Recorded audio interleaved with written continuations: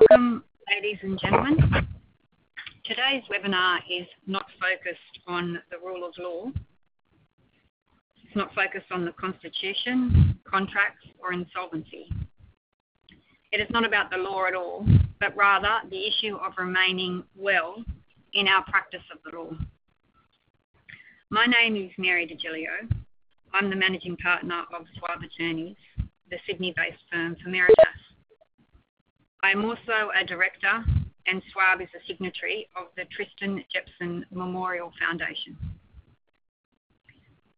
When listening to this webinar, I ask each of you to open up your mind, take off your lawyer hat, and reveal the human being beneath.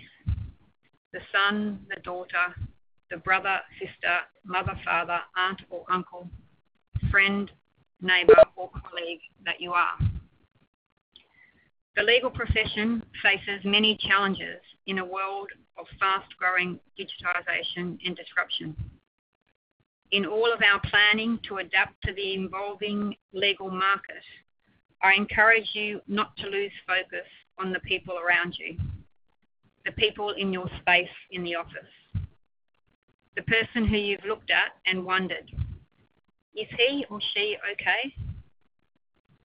Martelli, McKegg, McDonald's, Madgwicks, Snedden, Hall and Gallup, Williams and Hughes, and Swaab Attorneys. If nothing else, after today, go and pay that person a visit and ask them if they're okay.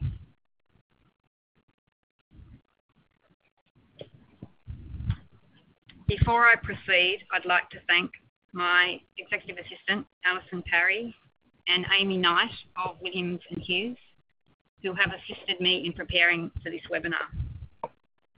In the case of Alison, her assistance in weaving the work of the Tristan Jepson Memorial Foundation into our firm is continual, together with our HR manager, Branka Matura, and our TJMF champions, James Skelton and Daniel Kentwell. Our agenda for this webinar session is to address 4 components. The first is courting the blues, attitudes toward depression in Australian law students and lawyers, the survey and statistics into depression in the legal profession. The second is to talk to you briefly about the Tristan Jepson Memorial Foundation and the best practice guidelines for the legal profession. The third is to talk to you about the wellness doctrines, a recently launched book by a young lawyer, Jerome Dorasami.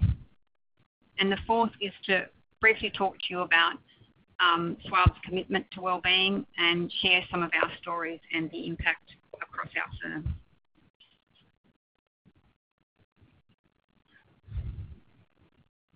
I would like to ask you to provide Amy and myself with some useful data. If you could use the chat box on the left-hand panel of your screen to let us know if you've ever heard of the Tristan Jepson Memorial Foundation, and if you've heard of it, whether your firm is a signatory. The Tristan Jepson Memorial Foundation was created in memory of Tristan Jepson, a former University of New South Wales law student, a young lawyer, and a comedian. Tristan suffered from severe clinical depression and he took his own life just 4 weeks after his 26th birthday in 2004. Tristan's death came as an incredible shock to his family and friends. Few knew of his ongoing battle with depression. At a gathering, some of his friends after the funeral, a recurrent theme emerged. Some of the young women's boyfriends who also suffered from depression had been sworn to secrecy. Their boyfriends would not seek help. Tristan's parents, George and Mari, then decided to speak out about their son's death and his battle with depression, against the norm of pretending that we ought not to mention his illness or the fact that he had taken his own life. The foundation exists in memory of Tristan's love of life, his passion for the law and social justice, his wonderful sense of humour, and his love for and loyalty to family and friends. The Tristan Jepson Memorial Foundation and the Brain and Mind Research Institute conducted a national study to examine the actual incidence of depression in the legal profession in Australia and evaluated mental health literacy interventions targeted specifically towards the profession. The study was titled Courting the Blues: Attitudes Towards Depression in Australian Law Students and Lawyers, and it was published in 2009. The study surveyed 2,413 lawyers. Those surveyed included 738 law students, 924 solicitors, and 751 barristers. The study found that the level of psychological distress was high in all three groups compared to the general population. You'll see on your screen now some of those statistics. Of the lawyers surveyed, and remember there were 924 solicitors in that group, 36.4% of those solicitors reported that they have no or low psychological distress, but 31.6%, that's a third, reported that they had moderate distress.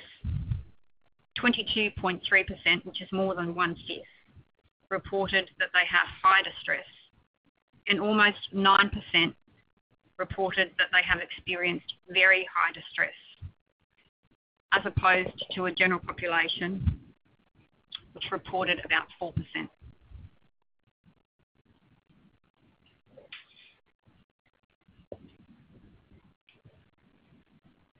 On the next screen, some information about law students. For many of our firms, law students are very much the future as we take on graduates in our recruitment programs. It's useful to keep in mind these statistics. Of the law students surveyed, and there were 738 law students surveyed, 35.1% reported low or no psychological distress. 33.3% reported moderate distress. 21.9% reported high distress. And 13.3% reported very high psychological distress, against a population of about 3%, general population of 3%. More concerning than the statistic of experiencing psychological distress is the view on seeking help. 37.6% of law students said they would not seek treatment if they were experiencing depression. 31.3% of solicitors were of the same view, and 21.6% of barristers.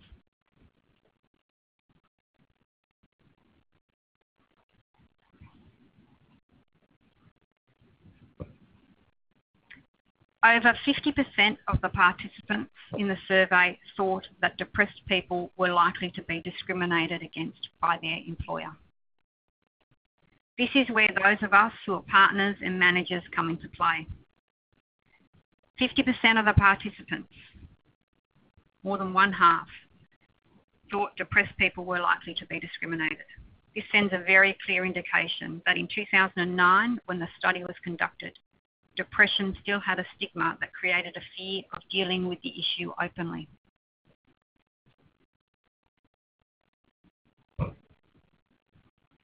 .8% of the respondents who had sought help during the past year reported that there were active barriers to them seeking help. 37.1% of this group reported at least one barrier, included not thinking anyone would help, not knowing where to go for help, not being able to afford help, and asking for help but not receiving it. Another 1/3 of the group said that they preferred to manage their problem alone. In addition to these shocking statistics in relation to the employer attitude towards depression, are these statistics in relation to barriers to getting help. It is helpful to reflect on the comments made by some prominent individuals. Michelle Obama, First Lady of the United States of America. At the root of this dilemma is the way we view mental health. Whether an illness affects your leg or your brain, it's still an illness, and there should be no distinction. John F. Greedon is the Executive Director of the University of Michigan Comprehensive Depression Center, the Rachel Upjohn Professor of Psychiatry and Clinical Neurosciences in the Department of Psychiatry and Research Professor in the Molecular and Behavioral Neuroscience Institute. He says, "We need so much more openness, transparency and understanding that it's okay to talk about depression as an illness. It's not a weakness. It's not a moral shortcoming. It's not something people brought on themselves." And Mary Elizabeth Gore, former wife of the USA's former Vice President Al Gore, said, "We all know that mental illness is not something that happens to other people. It touches us all."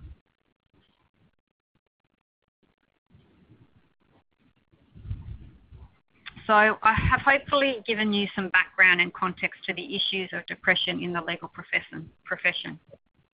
It is very much an issue. Ignore it or not, it is there. I am sure some of us have been touched by depression in the law, whether through a colleague's experience or that of your own. For some of us, we will have lost a colleague who has chosen to take their own life as a result of a struggle with life as a depressed legal practitioner. The Tristan Jepson Memorial Foundation objectives are best summed up in 4 points. Point 1, to assist legal organisations to create workplaces that fulfil each of the psychological factors. I say psychological, they're currently referred to as psychosocial, but that is likely to change in the near future. Identified by extensive research as critical to psychological health. The second, intended for use by all within the legal profession.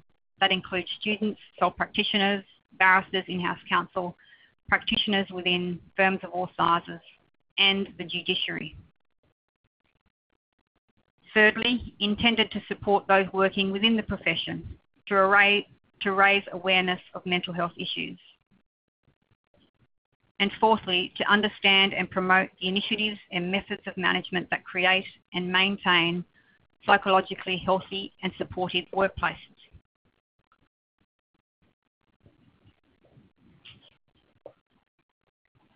As mentioned previously, and evident by statistics, it is recognised that all legal workplaces are stressful. It has been shown that legal professionals are disproportionately at risk of suffering from psychological distress and illness. Workplace factors have been proven to contribute to the risk, causing harm to people's health and adverse impacts on the organisations that employ them. These factors extend to absenteeism, presenteeism, staff attrition, and work health and safety liability risks. The TJMF have developed 13 psychological factors which form a set of best practice guidelines for the legal profession. Whether or not you like to use the word psychological, whether or not you have a lived experience, either yourself or with a family member, friend, colleague, depression is in the law. It is alive and well. The TJMF Best Practice Guidelines were launched just over 1 year ago after 9 years of hard work and commitment by Tristan's parents and some prominent and not so prominent personalities in the law. Since launching the TJMF Best Practice Guidelines, over 120 firms, legal teams in organisations, government bodies, bar associations and law councils have signed up to the guidelines. I will briefly outline the 13 psychological factors. Psychological factor 1, organisational culture. This psychological factor focuses on creating a work environment that is characterised by trust, honesty and fairness. All people in the workplace are held accountable for their actions. People at work show sincere respect for others, for their ideas, for their values and beliefs. Difficult situations are addressed effectively. No ostrich heads in sand. Staff feel that they are part of a community, and staff and management trust one another. Key words out of that psychological factor number 1, accountability, respect, trust and communication. Psychological factor number 2, that's psychological and social support. A work environment where co-workers and supervisors are supportive of employees' psychological and mental health concerns and respond appropriately as needed.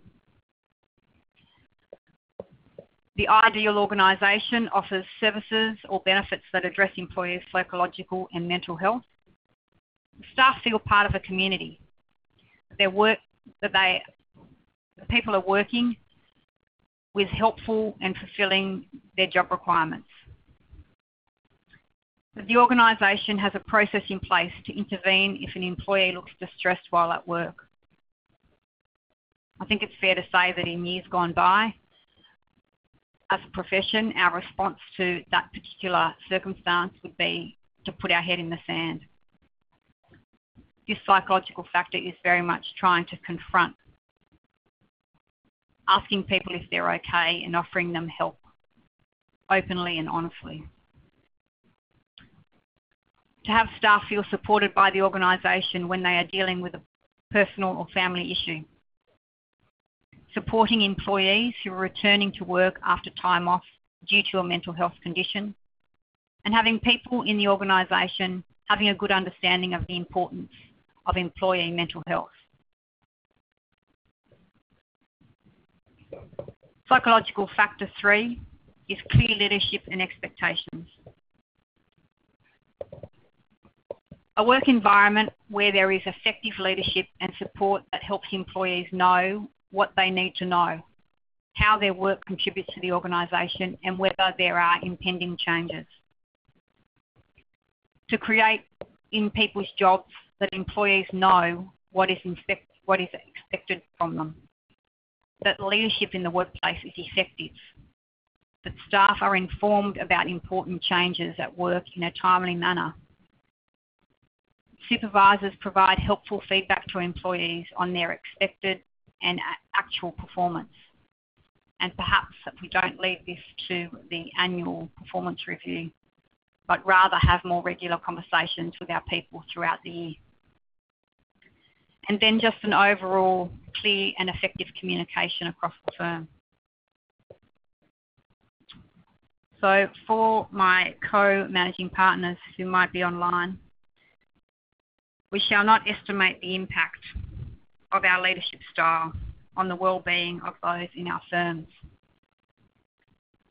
One of the most confronting experiences for me was when I attended my first TJMF lecture last year, just before we became a signatory. And there were approximately 250 people attending the lecture.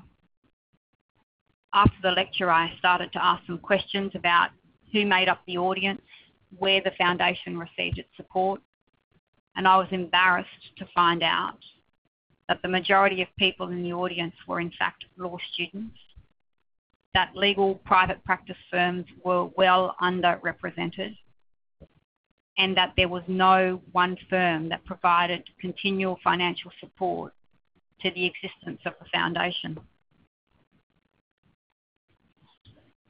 I'm pleased to say that's not the case anymore. Psychological factor 4, civility and respect. This is about creating a work environment where employees are respectful. When I talk about employees, I also include partners. This is about respect, upward down and downward up. Respect and considerate in their interactions with one another as well as with their clients, customers and the public. Treating people with respect is something you should not really have to think twice about. There are plenty of examples in the legal profession where partners, managers, and solicitors forget the basic value of respect. This is to encourage organisations to effectively handle conflicts between stakeholders, whether they're staff, customers, clients, public, suppliers. Again, take your head out from the sand. It's about people from all different backgrounds being treated fairly and ensuring that the organisation has effective ways of addressing inappropriate behaviour by customers, by clients, by employees, and by partners.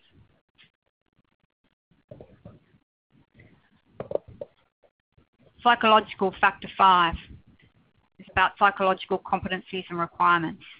Creating a work environment where there is a good fit between employees' interpersonal and emotional competencies and the requirements of the position they hold. The organisation should consider existing work systems and allow for work redesign. The organisation should assess employee demand and job control issues, such as physical and psychological job demands. Assess the level of job control and autonomy afforded to its employees. Monitor the management systems to address behaviours that impact on employees and workplace. Value employee input, particularly during periods of change and the execution of work. Monitor the level of emphasis on production issues. Review its management accountability system and deal with performance issues and how staff can report errors. Emphasise recruitment, training and promotion practices that aim for the highest level of interpersonal competencies. This can be challenging because it requires us to reconsider the way we manage our organisation. However, if we don't drive change as leaders, it'll be driven out of us by the millennium generation. For the young lawyers being recruited today, well-being and the firm's approach to managing well-being is high on the agenda. Psychological factor 6, growth and development. A work environment where employees receive encouragement and support in the development of their interpersonal, emotional and job skills. People receive feedback at work that helps them grow and develop. Supervisors are open to employee ideas for taking on new opportunities and challenges. People have opportunities to advance within their organisation, and the organisation values employees' ongoing growth and development.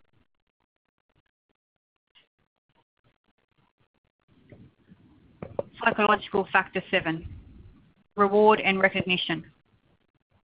A work environment where there is appropriate acknowledgement and appreciation of employees' efforts in a fair and timely manner. Immediate supervision demonstrates appreciation of employees' contributions. I'm just going to stop there and say that one of the common themes that comes through in research is the disconnect between junior lawyers and their supervising partners, and the almost fear that it is instilled in some junior lawyers to approach supervising partners about work, questions, style, etc. Again, a message for those partners online. Paying people fairly for the work that they do, appreciating efforts made by employees, celebrating shared accomplishments, and valuing employees' commitment and passion for their work.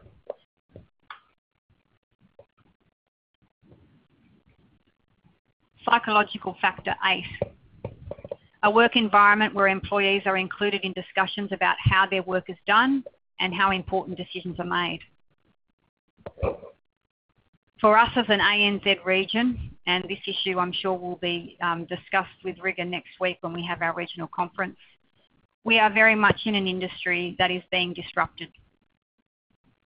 We can choose to disrupt or we can choose to be disrupted, and part of this is embracing the involvement and influence of staff with new ideas and innovation. Staff should feel free to be able to talk to their immediate supervisor about how their work is done, about how their work is organised, be free to have opinions and suggestions. People should be informed about important change that can impact how their work is done, and the organisation should encourage input from all staff on important decisions related to work.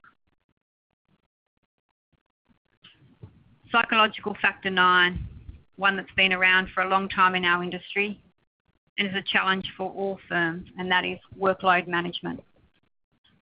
Trying to create an environment where tasks and responsibilities can be accomplished successfully within the available time. The amount of work that we expect from our employees needs to be reasonable for the positions they hold. We need to equip our people with equipment and resources. They need to do their job well. Staff should feel free to talk to their supervisors about the amount of work they have to do. In a world where we're constantly trying to develop business, create precedents, better our systems, we need to ensure that our people are given sufficient free time to work without disruption or interruption. And staff should have an appropriate level of control over prioritising their tasks and responsibilities when facing multiple demands. Psychological factor 10, engagement. A work environment where employees feel connected to their work and are motivated to do their job well. I'm sure there is nobody on the line that wouldn't want this for their firm. We want people to enjoy coming to work. Encourage people to be willing to give extra effort at work if needed. Describe work as an important part of who they are. Having staff committed to the success of the organisation and people being proud of the work they do. Psychological factor 11 is about balance. Balance is an interesting word. We hear work-life balance used a lot. Perhaps balance is not the best choice of words. Last week at the annual TJMF lecture, Alex Malley, who is the CEO of CPA, Certified Practicing Accountants Australia, was the guest speaker. And he talked about work-life balance being a very personal thing. And that is not so much that you need to have a balance between work and life, i.e. 50% of your time at work, 50% of your time at home, but you need to create a harmony that works for you in your life that makes you happy. We need organisations to encourage people to take their entitled breaks. Staff are to be able to meet demands reasonably. Organisations should promote work-life harmony. Staff feel free to talk to their supervisors when they're having trouble maintaining harmony between their life and work. We want people to have energy left at the end of the day. Psychological factor 12, this is about psychological protection, creating a work environment where management takes appropriate action to protect employees' psychological safety. Encouraging organisations to be committed to minimising unnecessary stress at work. Having managers and supervisors care about employees' emotional well-being. Organisation taking and making efforts to prevent harm to employees from harassment, bullying, discrimination, violence and stigma. And people wanting and feeling free to describe their workplace as being psychologically healthy. And the final psychological factor, factor 13, is protection of physical safety. Creating a work environment where management takes appropriate action to protect the physical safety of employees. People feeling safe, not concerned or anxious about the physical work environment. They can work in a way where their schedule allows for reasonable breaks. All health and safety concerns are taken seriously. Staff asked to do work that they believe is unsafe have no hesitation in refusing to do it. People get sufficient training to perform their work safely. And the firm or organisation assess psychological demands of the jobs and the job environment to determine if it presents a hazard to people's health and safety.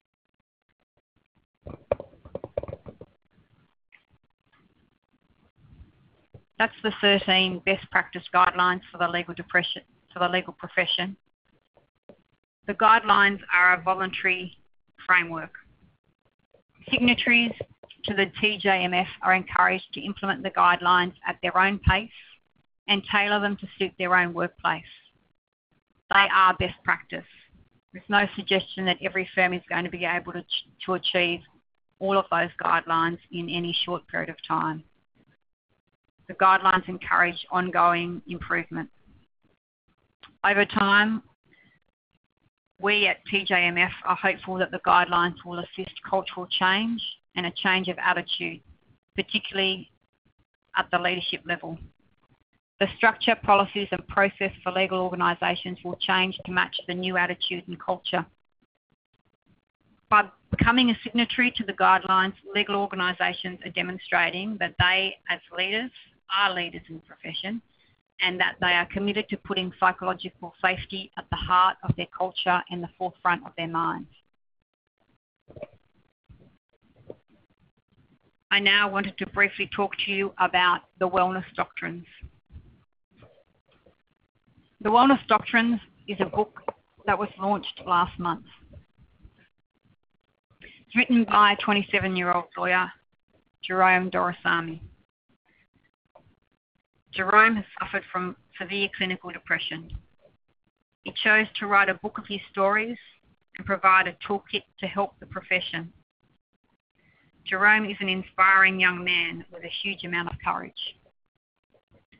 The book examines the prevalence, causes and effects of psychological distress, anxiety and depression for law students and young lawyers in Australia in a manner that we've never seen before.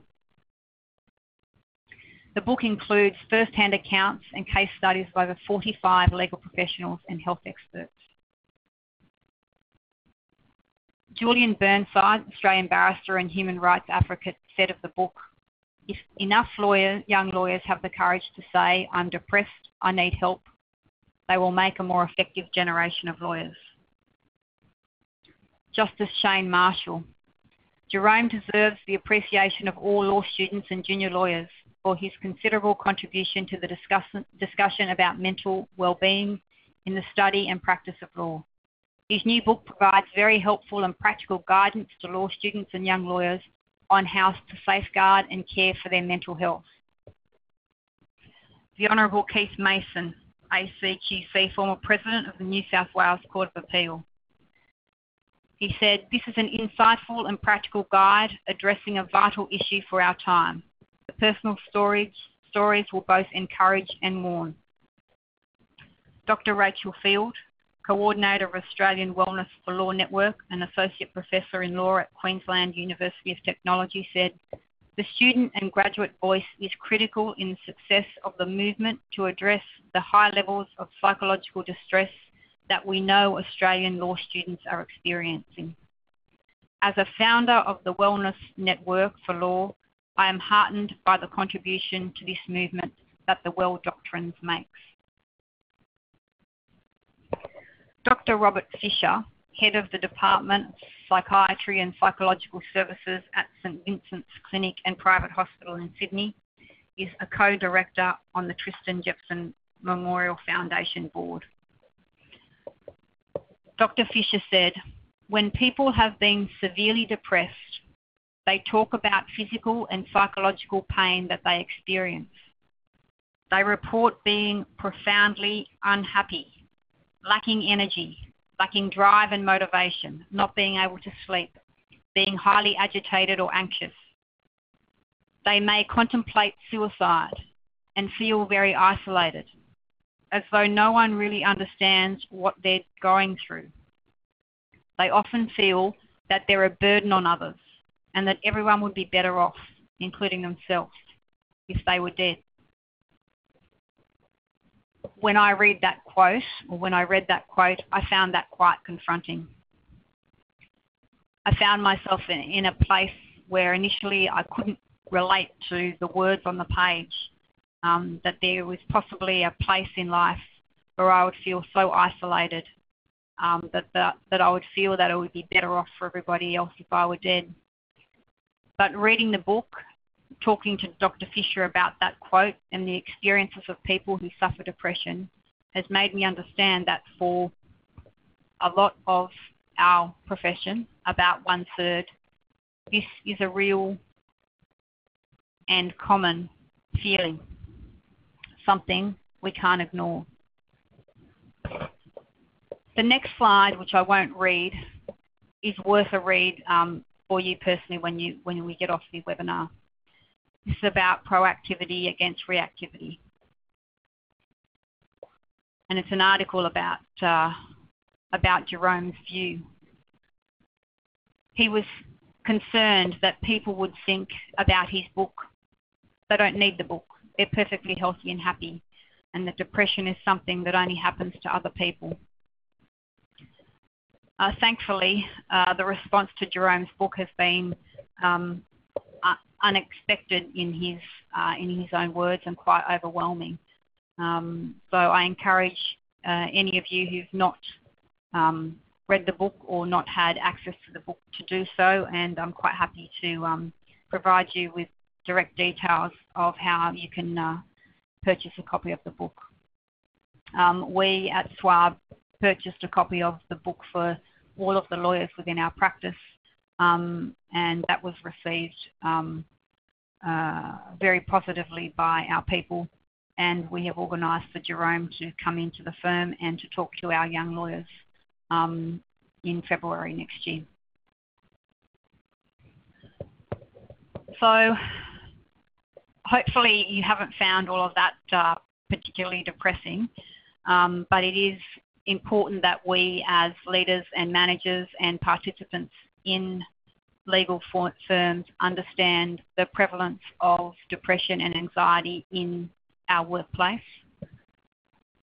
When we decided to become a signatory to the TJMF guidelines over a year ago, it was largely because there was a real connection between what the foundation was doing and what we were trying to do as a firm, and we felt that signing up would really help bolster and endorse some of the initiatives that we had implemented.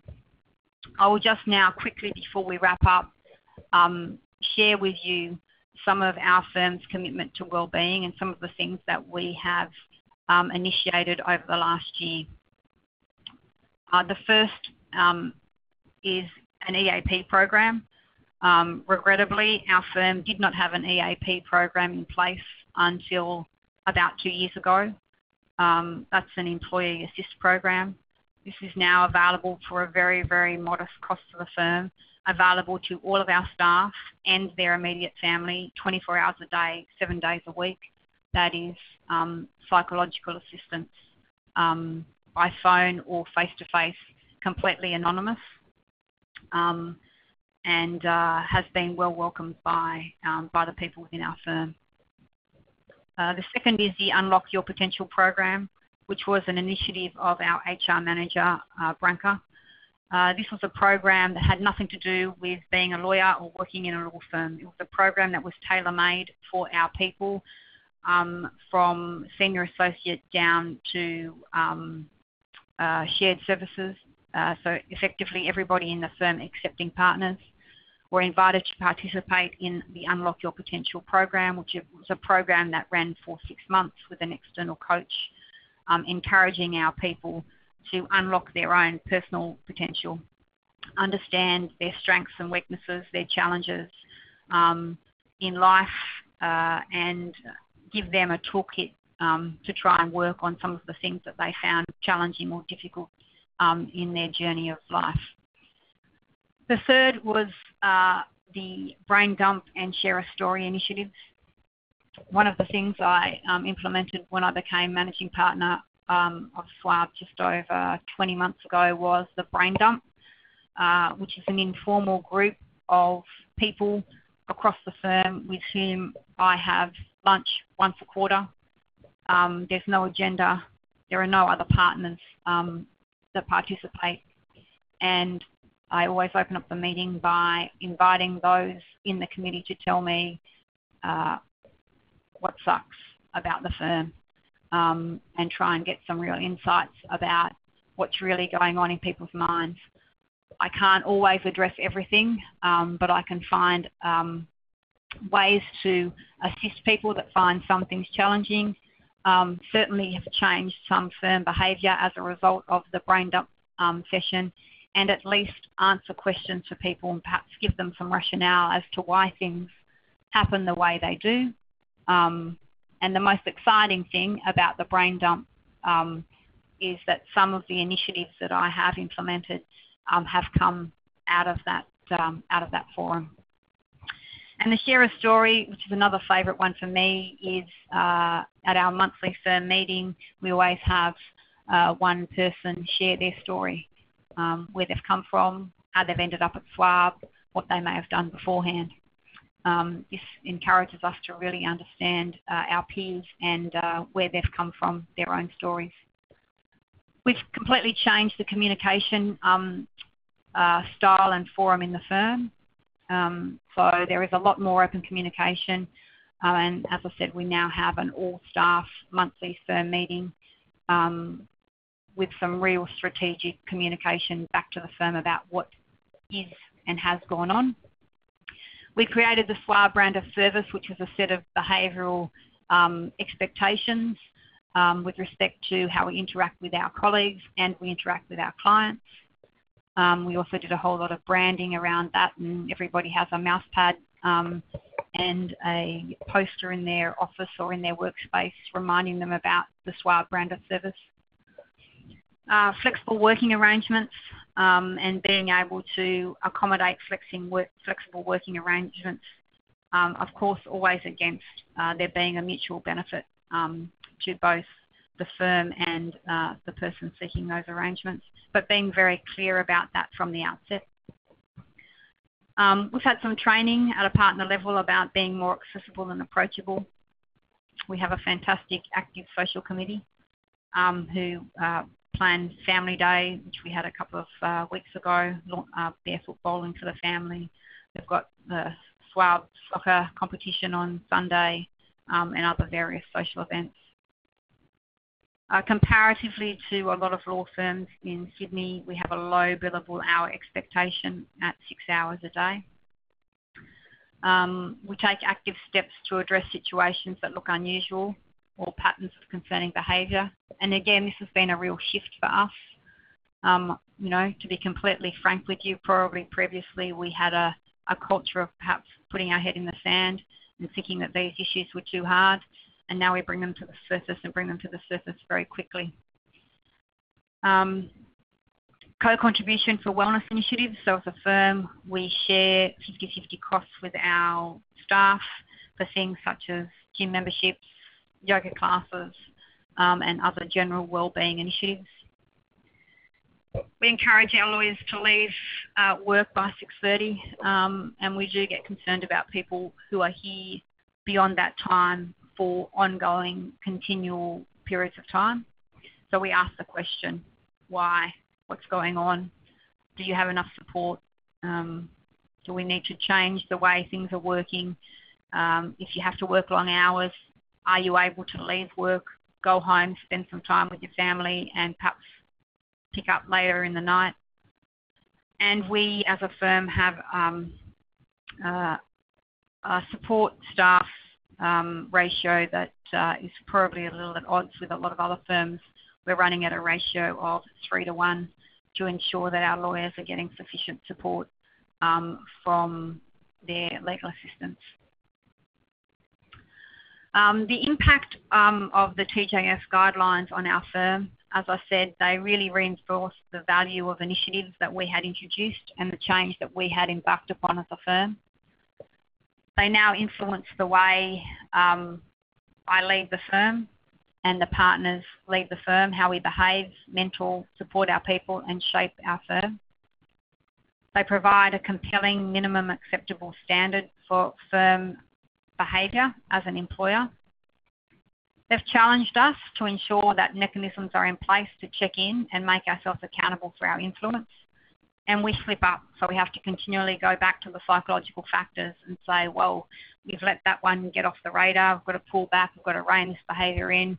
So they're a real valuable checklist for the management team. and the partners in the way that we manage the firm. And they reflect best practice guidelines, and that's something that we aspire to all round for our clients and our people, and for the profession at large. So that's the end of the formal webinar. I'll now hand over to my co-presenter, Amy Knight. The conference has been unmuted.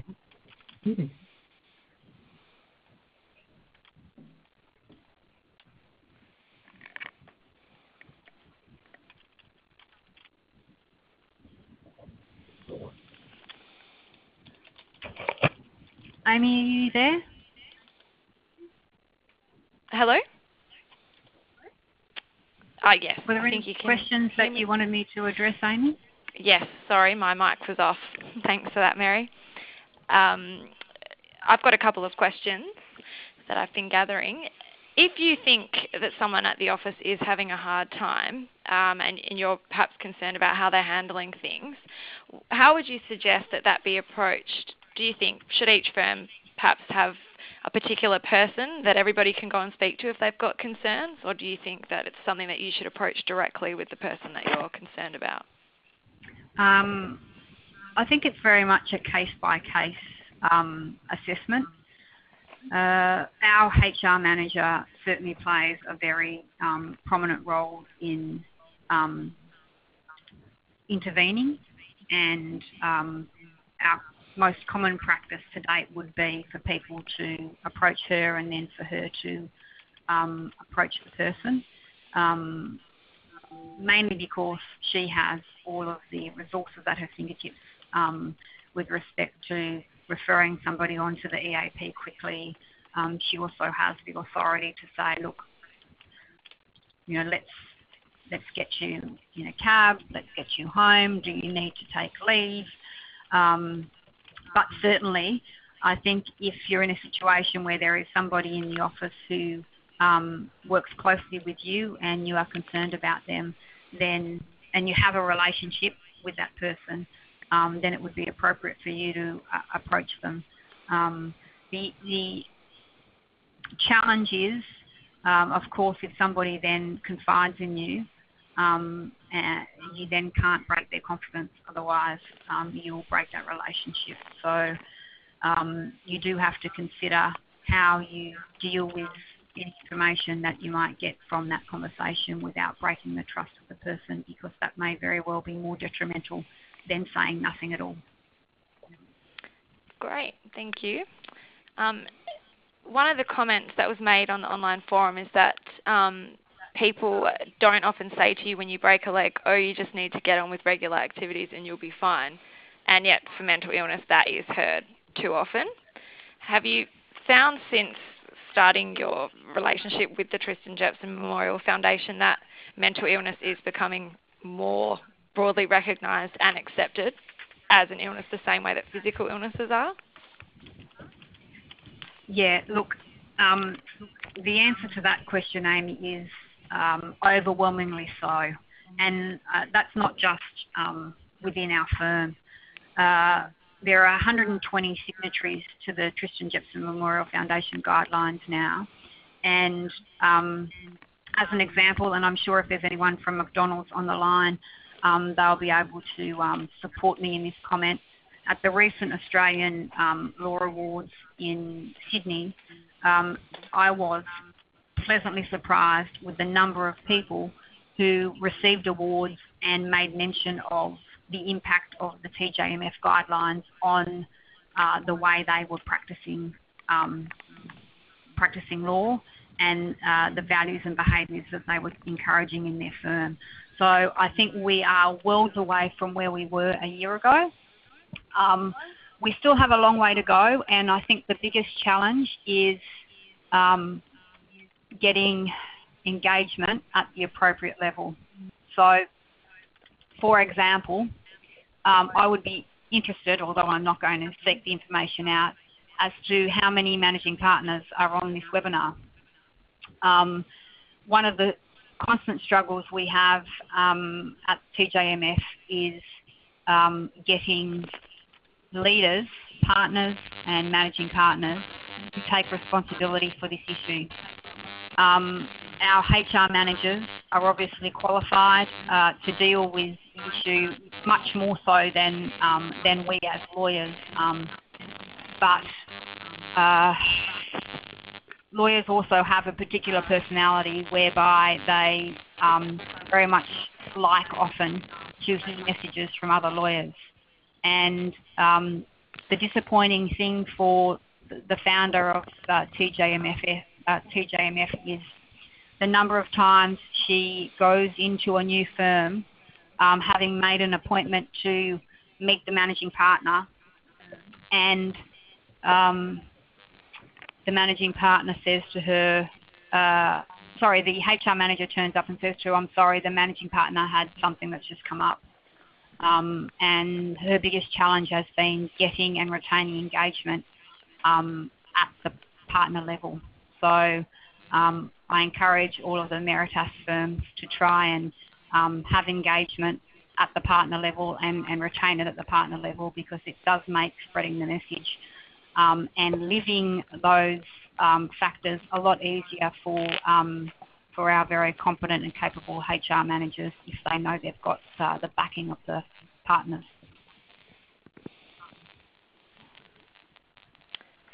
Great.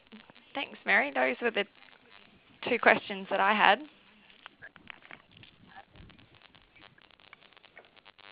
Thank you, Okay. Mary, and thank you, Amy, for your work and your presentation today on the webinar, Leading Excellence webinar series. Thank you all for attending. The recording will be available on the meritas.org website. Thank you. Thank you very much. Thanks.